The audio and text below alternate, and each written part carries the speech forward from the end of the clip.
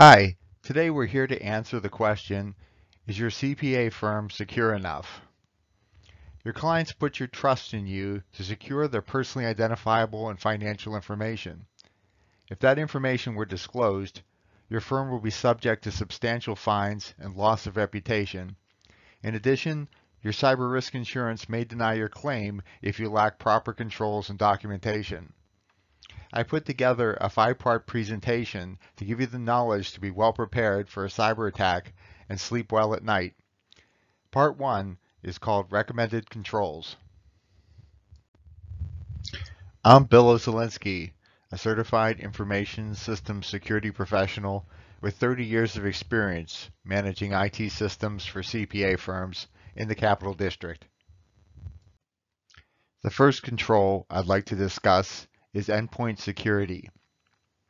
Endpoint security is software which protects physical devices that connect to a network system. It detects and terminates malicious activity. Malicious activity is determined by digital signature, behavioral monitoring, and predictive machine learning. Some versions of the software also evaluate web reputation and virtually patch known vulnerabilities. It may also include a firewall. It needs to be updated continuously to maintain functionality. Routine thorough scans are necessary in addition to real-time scanning. Advanced products may also determine the source of malicious attacks. The next control I'd like to discuss is a firewall. A firewall is a system designed to control what can enter or leave a private network. It's important because it prevents threats from the internet from reaching your computer. Traffic is allowed or denied by something called an access control list. A firewall could be host-based, running on a computer, or network-based, running on a dedicated device located between the internet connection and the network. It must be able to process faster than internet connection speed to be effective. Advanced devices can also scan traffic for malicious activity and block it.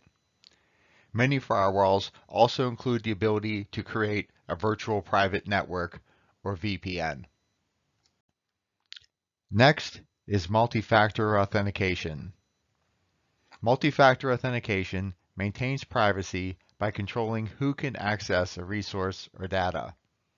It is especially important for systems accessible over the internet, since everyone in the world could attempt to impersonate you. It works by requiring you to provide multiple methods of identifying yourself, which include something you know, something you have, or something you are. Common techniques include password, text code, email code, fingerprint, faceprint, and authenticator apps. The next control is backup. Backup makes a copy of critical files to an external location where they can be retrieved when needed. It provides recovery from data loss, whether accidental or malicious. Backups can be stored on or off-site. On-site backups are typically used for business continuity because they can be restored quickly. Off-site backups are typically used for disaster recovery. Backups should be tested periodically to make sure they are functioning. Backups are saved for a period of time appropriate for data retention requirements. Technology should be selected appropriate for the time requirement to complete a backup and the time required to complete a restore. Next, we will discuss encryption. Encryption protects private data from exposure by an unauthorized party. Private data should be encrypted when stored and transmitted. Encryption works by encoding and decoding data using public and private keys. Only persons in possession of the keys may access the information. Encryption can be broken by brute force with enough processing power. Sophistication is measured by the number of bits in the encryption key. 256 bits is considered secure by current standards. Last is virtual private networks. Virtual private networks provide a way to communicate securely over the public internet. They allow collaboration from anywhere in the world. They work by providing security using both authentication and encryption.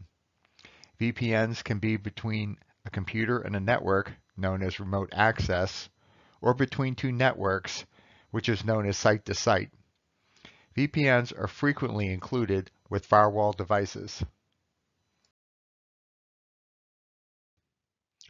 To summarize, the 6 controls you need to protect your CPA firm are endpoint security, firewalls, multi-factor authentication, backup, encryption, and virtual private networks.